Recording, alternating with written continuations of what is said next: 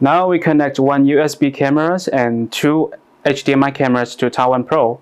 We can check on the interface to know which input is detected. As we can see the icons here, the gray icons means there's no signal for this input.